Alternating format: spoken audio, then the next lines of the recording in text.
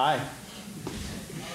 Today we're going to be talking about high-performance database queries in WordPress. And for some reason we're doing this before the coffee break. Sorry. I would not have set up the schedule that way. This is going to be, we're really going to geek out today. This is going to be, I think, a fun talk. Normally I like to kind of shoot just above people's heads. Today I'm going to maybe shoot a little bit higher. I really want everyone to come out of this with some new knowledge. I also want to warn everyone that even though it's late 2018 and this is a WordCamp presentation, we're not going to talk about Gutenberg. So you've been warned. If you were hoping for a talk on Gutenberg, this is not the room. So a little bit about me. I'm a partner at Alley. We're a full-service digital agency. We're one of the WordPress.com VIP partner agencies. We're hiring. It's an important note. We're a distributed company, so you don't have to be any one place to work for us. And we build some of the biggest and most complicated WordPress sites in the world. So this is a talk on mostly lessons that I've learned the hard way. Okay, jumping right in. And this is from the book High Performance MySQL, 3rd edition. It's an electrifying read. What makes a database query fast or slow? I really liked the way that this book put it. The most basic reason a query doesn't perform well is because it's working with too much data.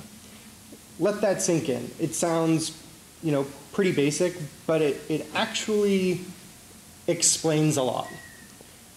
I'm not suggesting that when somebody's complaining about the speed of a database query, you delete most of their database. That probably wouldn't go over well. There are other ways to get MySQL to work with less data.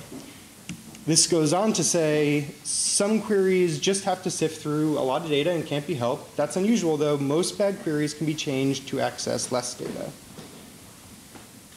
So if the most basic reason a query doesn't perform well is because it's working with too much data, what is the most basic way to speed up a database query? Reduce the amount of data that the database has to read. Which brings us to our first topic, indexes. This is also from High Performance MySQL 3rd edition. I promise this is not a book report. This is my last excerpt from this book. So just a footnote, specifically B-tree indexes. That's the type of index that MySQL uses most of the time. Indexes reduce the amount of data the server has to examine. It's so simple, right? We need MySQL to look at, to examine less data. Indexes do that. They also help the server avoid sorting and avoid using temporary tables, and they turn random I/O into sequential I/O. We'll dive into all this a little bit more as we go. Indexes do have some downsides you should be aware of. Indexes significantly affect the speed of write operations. If you have many indexes on a table, a write can take 10, 20 times as long. Most of the time, that's not a big deal because you're only doing writes for a very small segment of your users, people who in the WordPress world are using the WordPress admin. Indexes significantly affect storage space, the storage space of your database server, the memory usage of the database server, and indexes aren't altogether flexible. A really good index is going to be very well targeted to specific uses. We'll look at some indexes in WordPress next, and we'll get a better sense of really what that means. But at the end of the day, you can't just index everything. If you index everything in a database table, then the index is as big as the table, and now you've not reduced the amount of data that MySQL has to look at in order to get you your information. So next, let's look at some of the indexes in WordPress. I'm just going to focus on 3 tables that relate to querying for posts. So the first is the WP post table. We have, let me see if I can get my cursor here, if that's obvious. So we have the primary index, which is just on the ID field. There's the post name index on the post name field. This is primarily used for querying for posts by a rewrite rule through your pretty permalinks. There's the type status date index, which is a multi-column index that indexes the post type, the post status, the post date, and the ID. That order is actually significant, but this is the index that is most commonly used on front-end queries. Anytime you're looking at a list of posts, basically, you're going to probably end up using this index.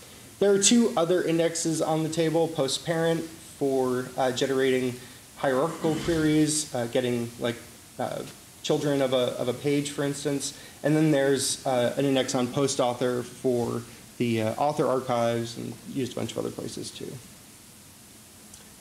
Next, looking at the WP post meta table, there's again the primary index on the meta ID field. We never actually use the meta ID in WordPress. There's an index on post ID and an index on the meta key. Those two are super important. What's also noteworthy here is what's missing, which is that there's not an index on the meta value column. We will talk quite a bit more about that later. Next, the WP term relationships table. The primary index is a multi-column index on object ID and term taxonomy ID. So object ID is post ID. Technically, taxonomy terms can be related to more than just posts. Bet you didn't know that. So object ID, think of it as synonymous with post ID. And this is the main index that we end up using here. And then there's also an index on term taxonomy ID. And term taxonomy ID is a little bit of a relic. Nowadays, term taxonomy ID and term ID are the same thing. A brief word on joins. So if you've ever spent a lot of time in a database server and looking at database queries, you might have the idea in your head that joins are bad. Are they always bad? No, they're actually not. But they certainly can be. Joins have to be well crafted. Join order is important, as is proper indexing, specifically indexing on the columns that form the join. Furthermore, many joins in one query can cause a lot of CPU overhead. This kind of pokes at the edge of the scope of this presentation, but under the hood, the way that MySQL does joins is with nested loops. So when you have a join, MySQL has a nested loop where it goes row by row on one table, and for each of those, it loops through the other table. So with each join, you have to do another set of nested loops. This can create a lot of CPU overhead. If your database server is also warming your house, I guess that would be a good thing. So next, let's talk about very specific WordPress queries. Starting with archive queries, this is like if your home page is showing your, say, 10 most recent posts, that's going to be an example of one of these queries. But basically, anytime you're looking at a list of posts in WordPress, it's some form of an archive query. And unless it's a custom query, it's going to filter by post type, filter by post status, and then order by date. So remember that index we were looking at, the type status date index? This is where that comes into play. Can everyone read this okay? Cool. So diving into this query, specifically we have, so just ignore the SQL calc found rows. We're selecting the post ID. So this was cribbed from a home page. I set up a WordPress install on my laptop. I added, not manually, I promise you, 100,000 posts to it. And I pulled a bunch of queries from the site as they were running. Also, just ran a bunch of time, pulled out the averages of how long these queries took, and we'll dive through them. So on the home page, this query was being run. Select the post ID where the post type is post, the post status is either publish or private. Private is used here because I was signed in on the site. A typical visitor would only be looking at published posts. And then ordering by the post date. So when I went to my site, which has 100,000 posts on it, this query took 73 milliseconds. It's like that. It's very fast. But at the same time, it's kind of not that fast. We want database queries to be like 1 millisecond or a singular number of milliseconds. So why is this so slow? Everything about this query is actually crafted really well. Let's go back to it. So think about the index. It was a multi-column index, type, status, date, and then ID was the last column in that index. Every field that we're looking at in this query is in the index. So MySQL doesn't even have to touch the database table itself when running this query. This is why WordPress queries for the post ID. Even though when we're generating that page, we need more than just the ID. We need the post title. We need the post name to generate the permalink. We need the, the excerpt maybe. Even though we need all that, when WordPress runs this query, it's just querying for the ID. That's going to keep this query running nice and fast. And then we'll use the ID later to inflate the rest of that post object to get the rest of the information. So why is this query not as fast as we really ideally like it to be? We can do an explain on it. If you've never done an explain on a database query, it's pretty simple. Just add the word explain before whatever query you're trying to run, and MySQL will give you some information about what's going on. We're going to skip most of this. It's outside the scope of this talk. Maybe if I had longer than 40 minutes. But we're going to jump right down to extra. We're using where, using index. These are really good things. And then we're using file sort. This is not necessarily a bad thing, but it is a flag. And ultimately, that tells us what's really going on here. MySQL also says that it had to examine 49,702 rows. I promise there are 100,000 rows there.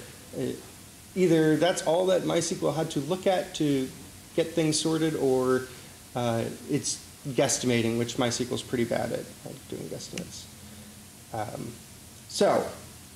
Using file sort means that MySQL had to, I'm going to try to stay closer to the mic so that my voice gets picked up on video. MySQL had to sort these results.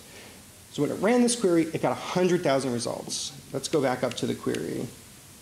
At the end, we're saying limit 0 to 10. So give me the first 10 posts.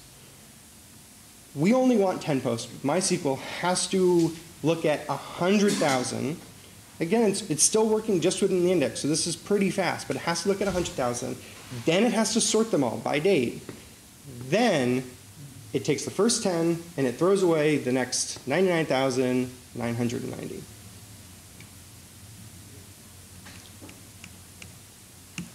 So if we were to remove the order in the limit from that query takes 4 milliseconds.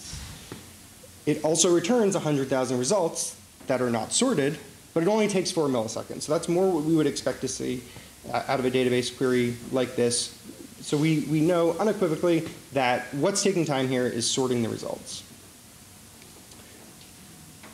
So can we have PHP sort the results instead of let MySQL do it? If that's what's taking the majority of the time, can we do that ourselves? I know you asked that. I didn't ask that. But I'm glad you asked.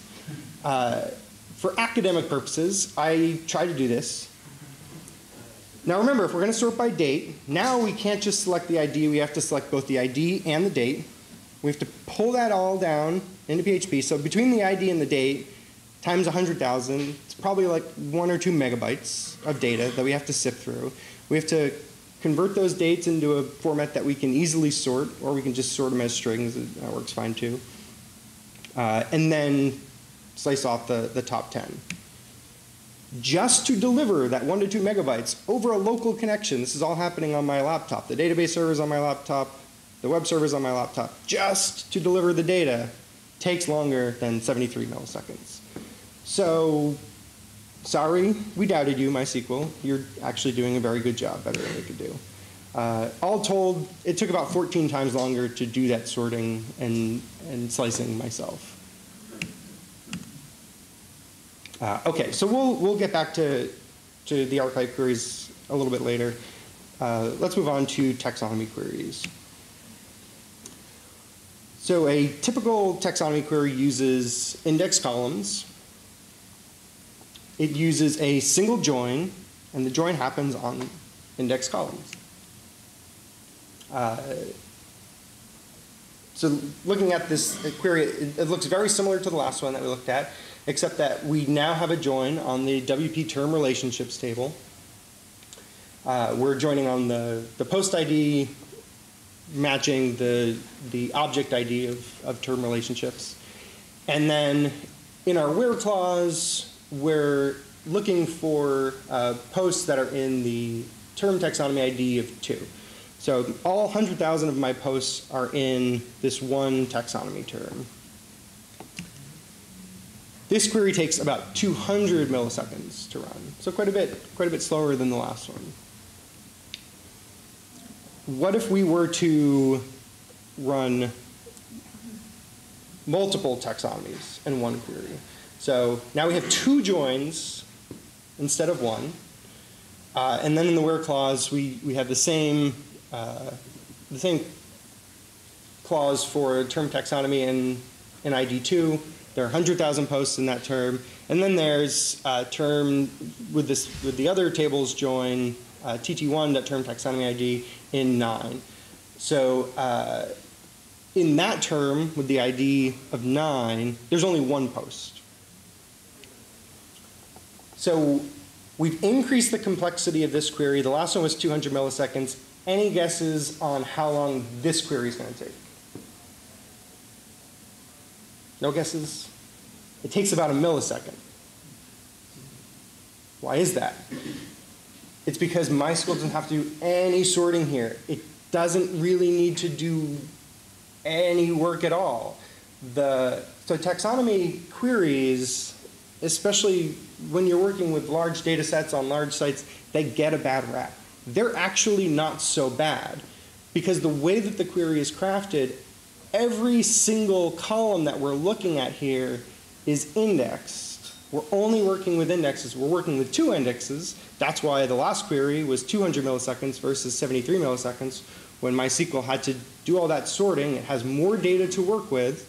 And we know that query's speed depends on how much data MySQL has to look at and work with.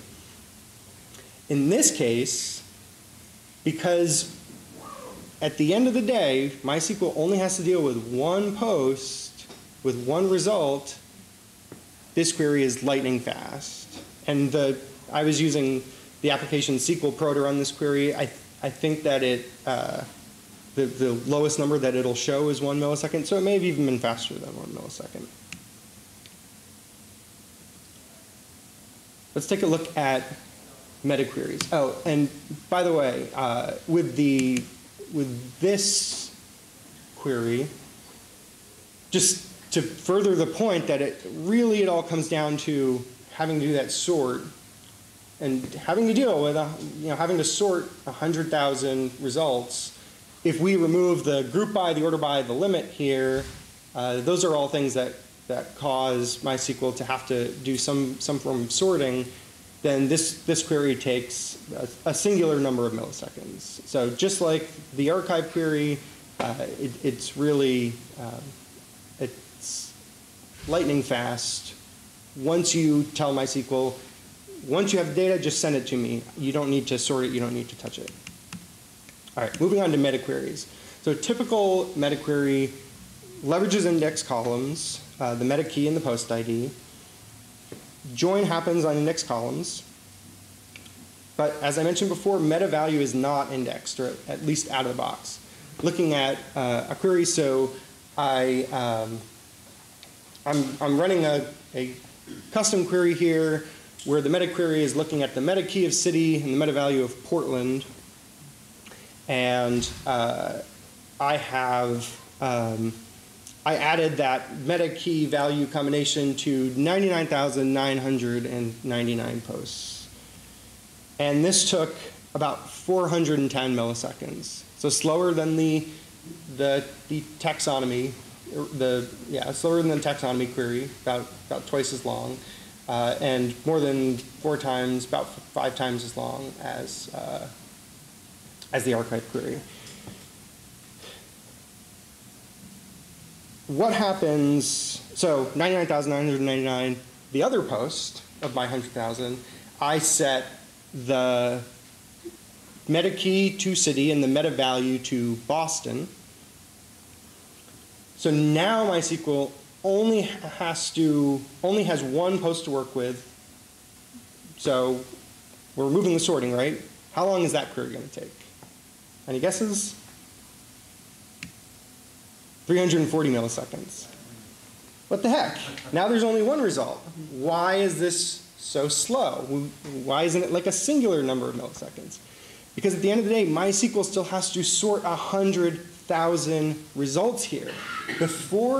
Since meta value is not an index column, MySQL pulls out all the results using the index columns, and it says, okay, I have 100,000 results. Now let me get the meta values for all those, and I'm going to go row by row and see if the meta value matches.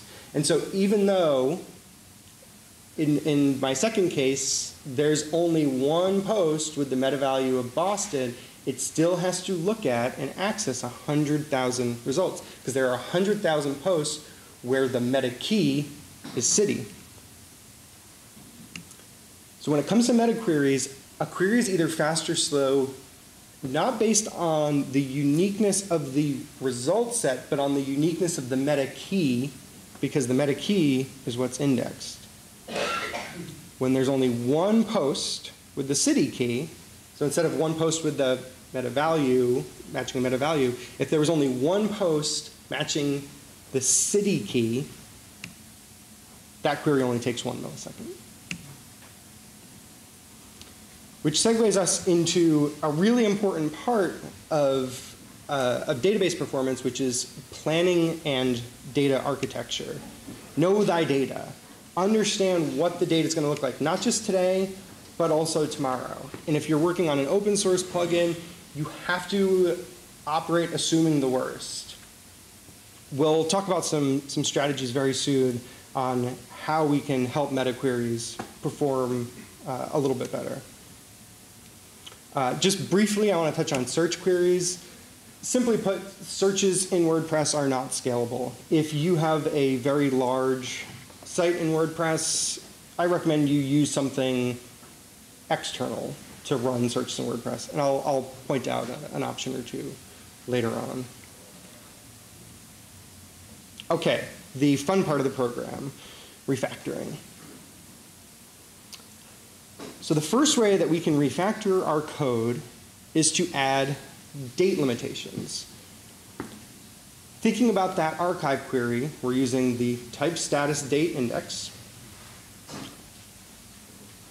Then we're sorting, so we're filtering by type and status, sorting by date. We figured out that what takes the most time when running that query is doing that sort, taking 100,000 posts, sorting them all by date, and then throwing away 99,990 of the results. So how do we get that result set, that 100,000 number, down? So here's an example of something you might build. Let's say you have a widget in the sidebar of your site that shows like the 5 latest posts. If you were doing just the basic archive query like we were looking at before, and you have 100,000 posts on your site, you know how long that's going to take. I mean, your database server might be faster than my laptop, but you have a good idea of that's going to be a slower query than you really want it to be.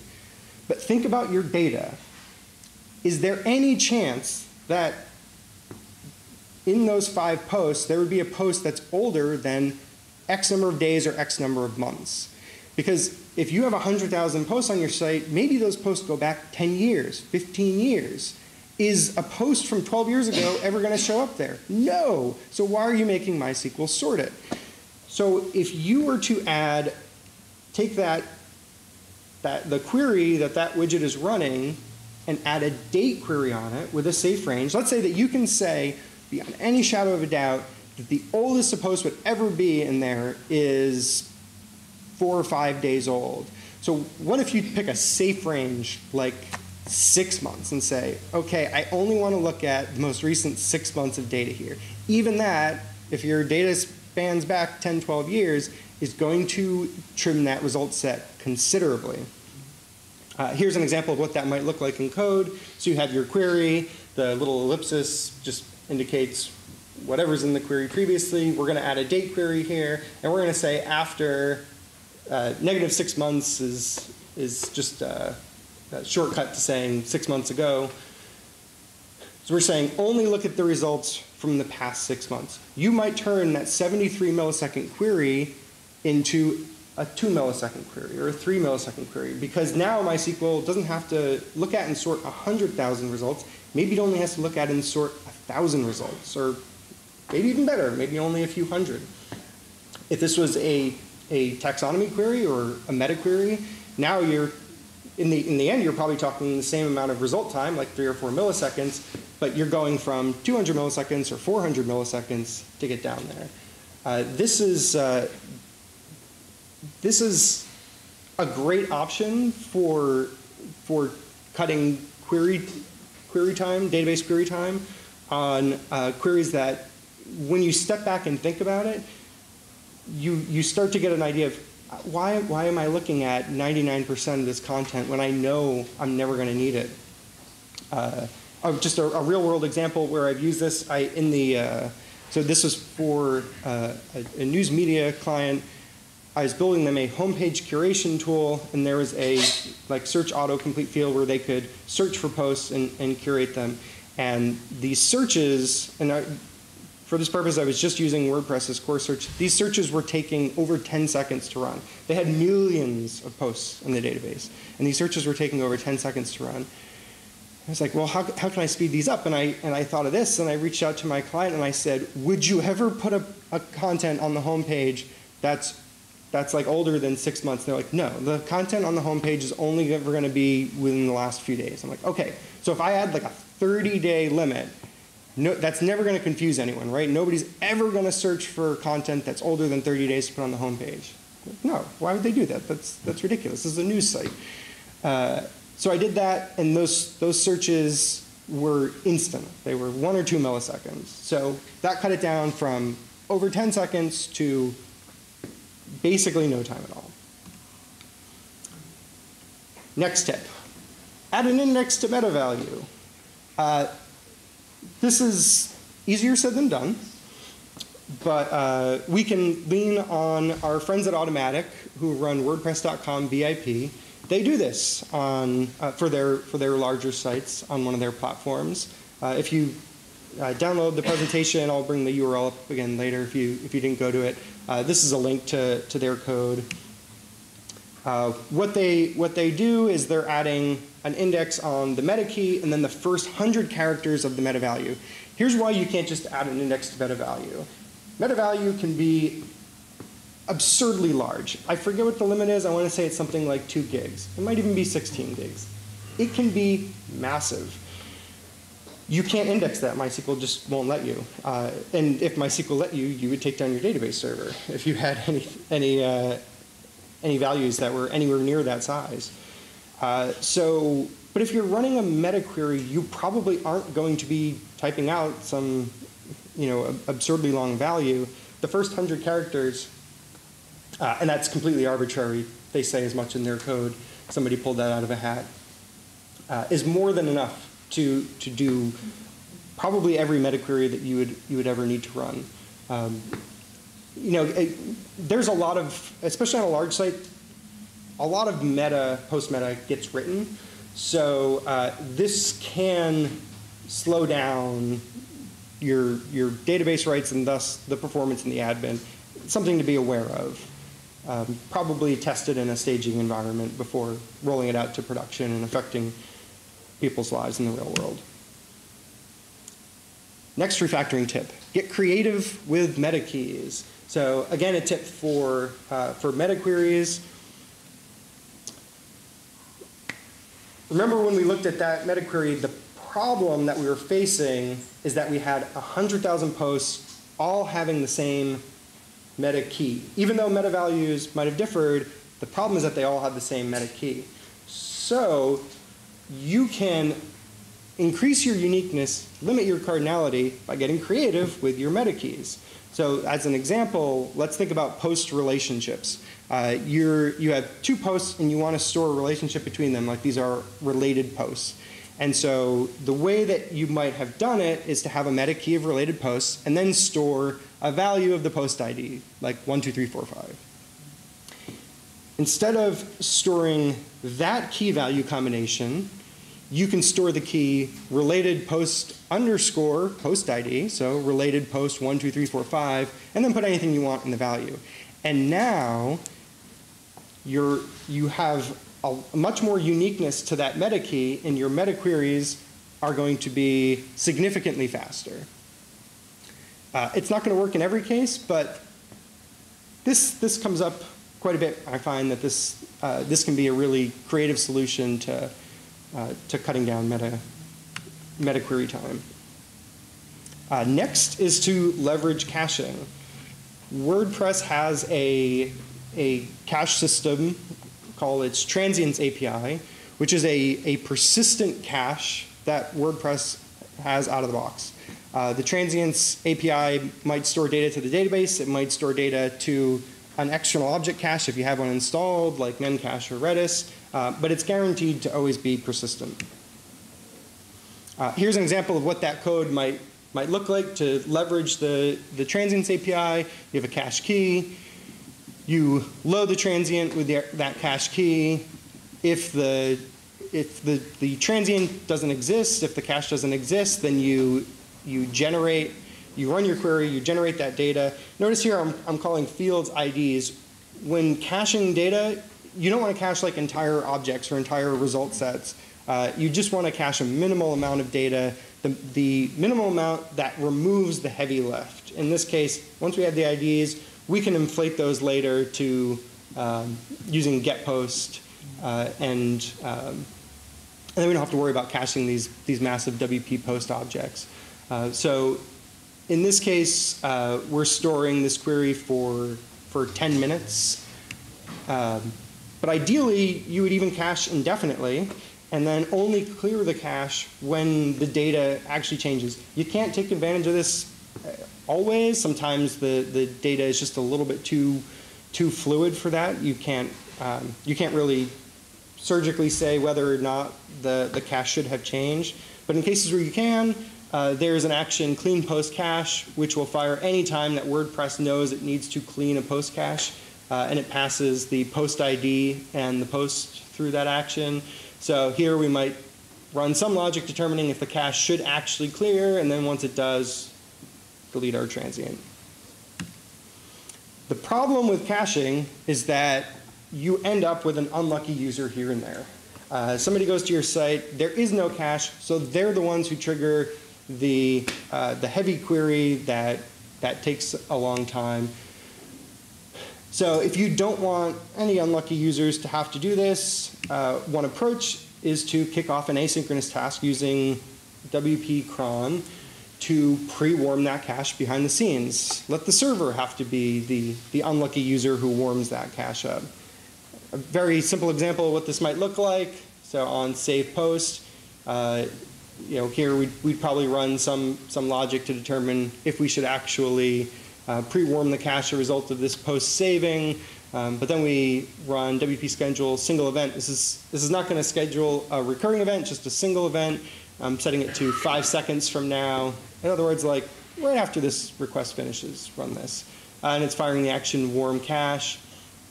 And then on when the cron runs, when warm cache fires, then I can run my laborious query and cache the results there. Since we know that meta queries are slower than taxonomy queries, for the most part, we can convert meta queries to taxonomy queries from time to time. Sometimes meta may make more sense as taxonomy terms. I think one thing that gets in a lot of people's way is the admin presentation. I have a meta box with a text field. That should go to post meta. It doesn't have to. You can save that to a taxonomy term instead. You control the data. So, know thy data and store it in the way that's going to make sense for using it down the road. Another trick related to this that I like to employ is hidden taxonomies. So taxonomies that have public set to false and or show UI set to false. The users using the WordPress admin have no idea that this taxonomy exists. It only exists behind the scenes. And then on front-end queries, we can use it, we can take advantage of it. But it might make sense to do that, to duplicate some data that we know we can do a faster taxonomy query than we could a meta query or something else. And then sometimes you'll just encounter a situation where MySQL is not well suited for their job. Search queries were one of those examples, but there are others. Really complex queries where you just can't help that it's going to be a meta query with a lot of rows. Elasticsearch is a dedicated search engine, but not just for keyword searches. Don't think about like Google's text box. I type in anything I want. It's also good for structured searches. Every database query that we've looked at so far, I would call a structured search. Find all posts where the post type is post and the post status is blah, blah, blah. That's a structured search. Elasticsearch is really fast with this. And Elasticsearch and MySQL are pretty complementary software titles, software platforms. We use them side by side all the time and find that when MySQL can't get a job done, Elasticsearch is really good at it. Some 5 or 6 years ago, I put together a couple of plugins. One's called SearchPress, the other's ESWP Query that help you do that. So that's all I got. We got 5 minutes for questions. Anyone have any questions? Yes.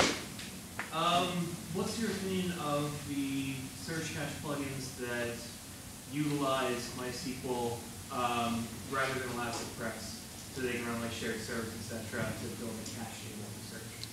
Yeah. So the question is, what about, for the purposes of the video, what about search plugins that leverage MySQL, do perhaps like keyword indexing, tables, instead of having to use an external another service that you have to maintain, support, make sure it's running, yada, yada, yada, like Elasticsearch.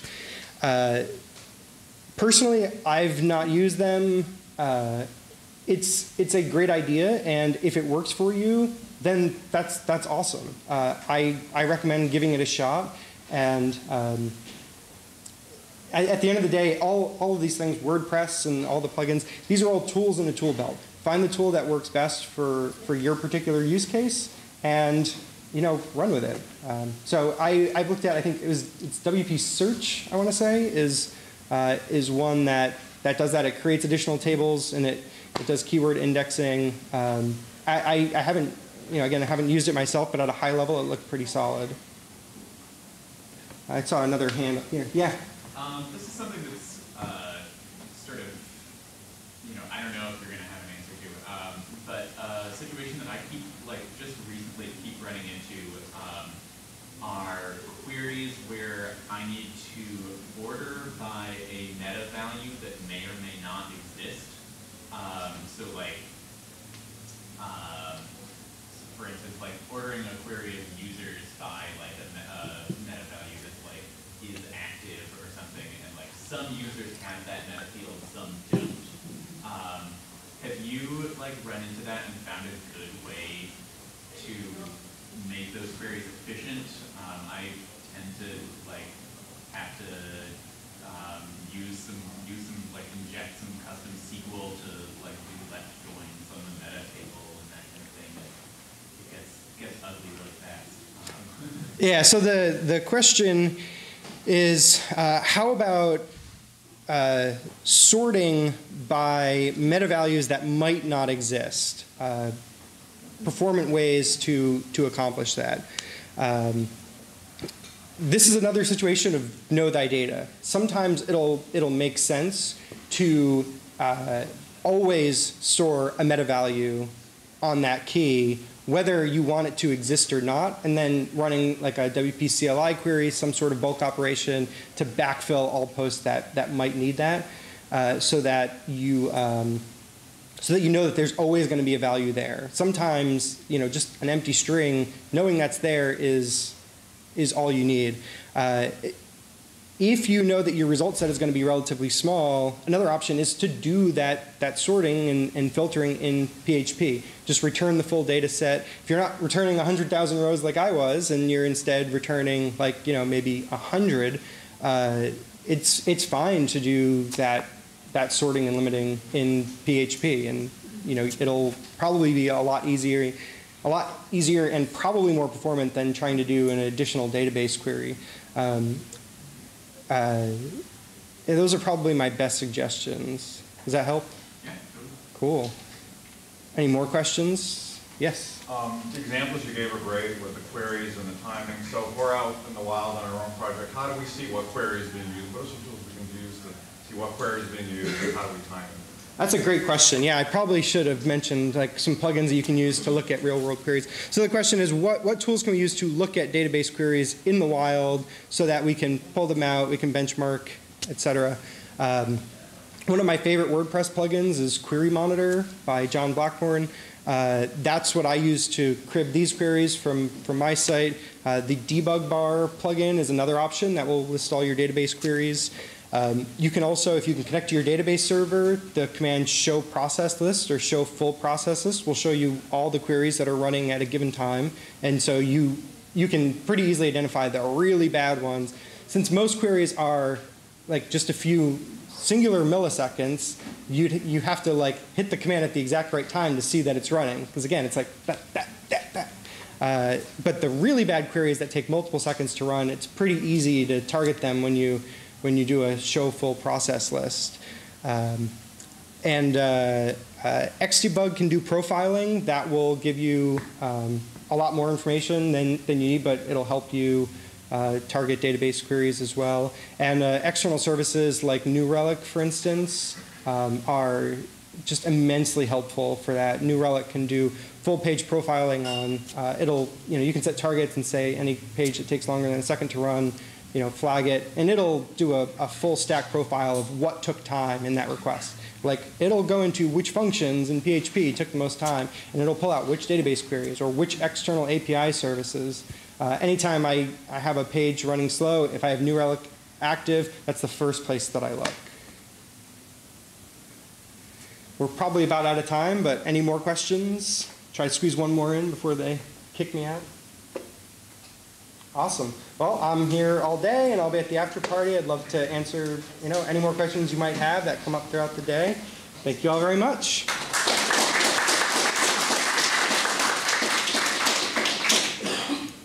And again, there's the URL to the presentation at the bottom.